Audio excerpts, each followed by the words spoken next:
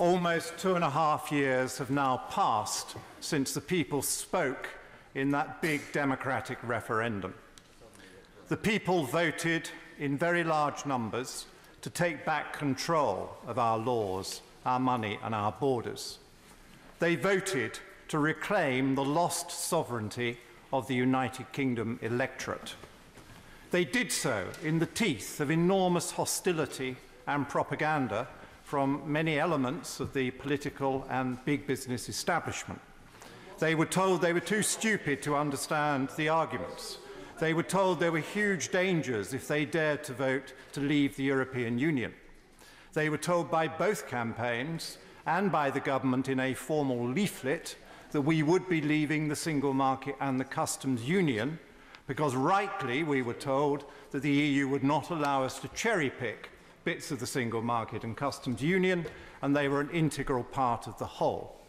They were given a set of entirely bogus and dishonest forecasts about what would happen in the short term after the vote.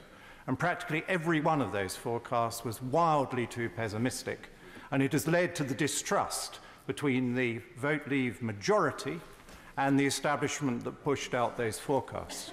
And I would urge this House to move on from Project Fear, to move on from gloom and doom, to understand that very many million decent, honest voters made a careful and considered decision, and they do not believe you when you tell them it will all go wrong, or it must be reversed, or they must be told to think again and vote again because they didn't do their homework. It is deeply insulting to the electors, and I'm sure this Parliament is worthy of so much better a performance than that.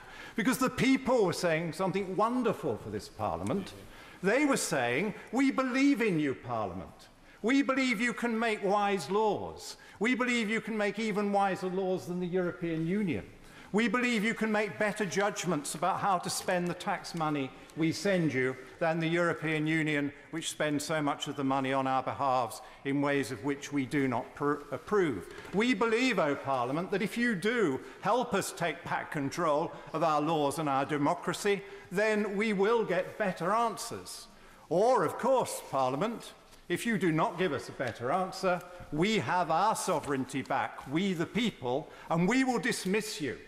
And one of the things that most annoys people about the European Union in the leave voting majority is that we cannot sack them.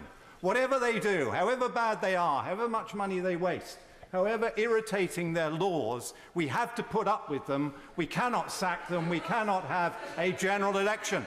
And the Scottish members say they feel like that about the Union of the United Kingdom. But we gave them the democratic opportunity, and their people say they like our system of government because this is their democracy too. And